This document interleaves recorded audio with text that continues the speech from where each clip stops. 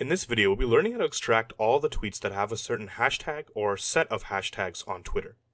So for example, the upcoming Aquaman movie has a lot of popularity on Twitter right now because of some recent trailer information that just dropped. So let's say we want to find all the tweets that have hashtag Aquaman and have hashtag DC Comics in them. We'll go ahead and click enter here, and we see that we get all the tweets that have hashtag Aquaman and have hashtag DC Comics. So scrolling through these tweets, we see that we might want some other information on each tweet as well. For example, we might want the timestamp of the tweet, we might want information about the person that tweeted it, for example, their username, but also such as how many followers they have. We definitely want the text of the tweet, and we also want information on all the other hashtags that are contained in this tweet. You will need a valid Twitter account, the Python programming language installed on your computer. I'm using Python version 2.7. You can use Python version 3 with a few minor adjustments to your code. And optional but highly recommended is the Anaconda package installer.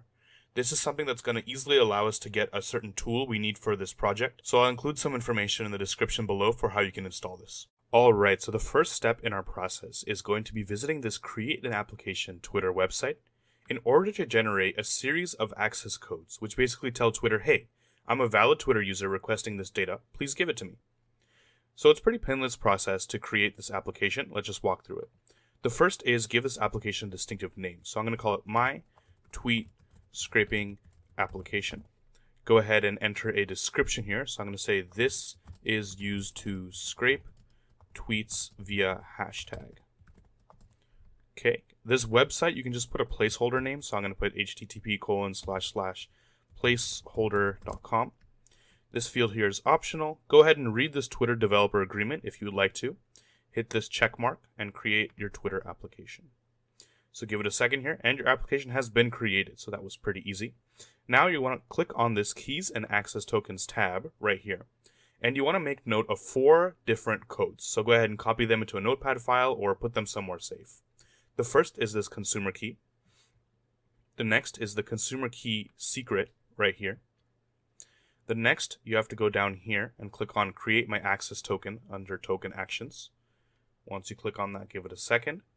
Scroll back down and you'll see 2 new codes appear. One is called Access Token, which is right here. And the last is called Access Token Secret right here. So copy all those down somewhere safe and try not to give them to anybody. Keep them as secret as possible. Because if someone has your access codes, then they can start making requests to Twitter on your behalf, and you don't necessarily want that. Alright, so our final step before getting right into the code is going to be downloading a Python library that we need that's going to make our lives a lot easier when we start doing the code. So that's why I said downloading this Anaconda package installer is a really good idea, because it's going to make downloading this library a lot easier. So go ahead and navigate into your Anaconda terminal here. Go into your working directory. For me, that's just C users Ritvik right here. And all you have to type is pip install Tweepy. Tweepy is that library I talked about. So it's basically an interface between Python and Twitter that has a lot of pre-built-in functions that we'll see that make our lives a lot easier. Click enter. It's going to go to the web and collect everything that we need for Tweepy. And that's it. It says successfully installed Tweepy 3.6.0. And that's literally all we have to do for this step. Alright, without further ado, let's jump right into the code. And the code in this case could not be simpler thanks to the Tweepy library. Whereas in previous scraping videos we had to jump through multiple functions and understand different kinds of components, here there's only one function that we have to worry about, and it's called search for hashtags. Now search for hashtag takes in 5 arguments, the first 4 of which are very similar. They're simply the consumer key, the consumer secret, access token, and access token secret that we got from the Twitter application website. The last one is simply the hashtag phrase, which in our case is hashtag Aquaman and hashtag DC Comics. Now the first thing that this search for hashtags function does is creates an authentication object called auth, which is created from our 4 different access codes. And it's simply going to be used to tell Twitter that we are a valid user requesting this data. Now the next thing that this function does is creates an API object. API stands for Application Programming Interface. But the best way to think about it is basically a language that we need to talk to Twitter in order to request our data. So that's why the Tweepy library is so useful and powerful, because it has all this language built in. We don't have to actually understand the language that Twitter requests data in, because Tweepy will just convert our request into that language for us, as long as we have passed in this authentication, telling it that we are authorized to request this data. The next thing we do is generate the name of the spreadsheet we'll be saving all our data to. It's basically just created using the hashtags we want strung together using underscores. And then the next thing we do is go ahead and open up that spreadsheet for writing, alias it with W. We can think of this as just the spreadsheet itself going forward. The next thing we do is write the header row, so each of the fields that we're going to be filling up the spreadsheet with, so in our case that's going to be the timestamp of the tweet, the actual text of the tweet, the username of the person who posted this, all the other hashtags in the tweet, and how many followers this user has. We get into this for loop here, which says, for each tweet that I gather, go ahead and write that tweet into my spreadsheet. Now the true meat of this function happens in getting this list of tweets that we actually care about, and that happens right here. The only two things that this tweepy.cursor function, which gets all those tweets, takes in, is first the API object that we created up there.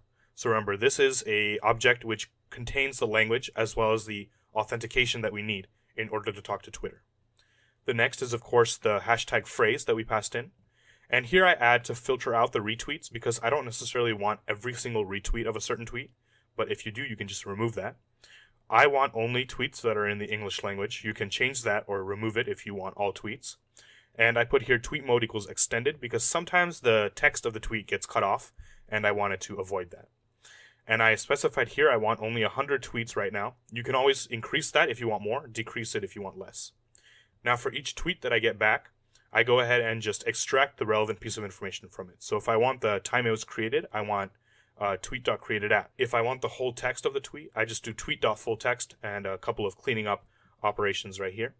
And similarly for every other field I want, it's just some basic operation on the tweet I got back. You can go ahead and read through that. Now let's go ahead and see this in action. So I'm going to go ahead and run this cell here. And now it's just asking me for all the different codes that I extracted from the Twitter application website.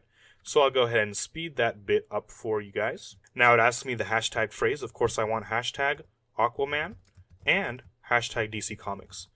Note you can do a lot of things here. You can change this and to an or if you want, if you just want to match one of them.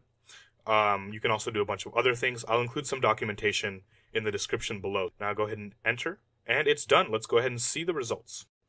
Let's go ahead and open up our working directory.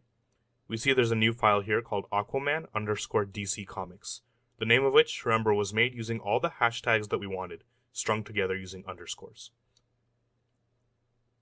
Let's go ahead and open this up. We can open it up in Excel. Now let's zoom in a little bit so you can see it better. We see all the data that we want is right here. So let me expand this so you can see it. We see the timestamp for each tweet.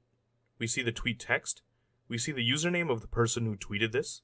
We see the list of all of the hashtags that are in this tweet. And we see the number of followers that this user has. And as we wanted, we have exactly 100 tweets in our results.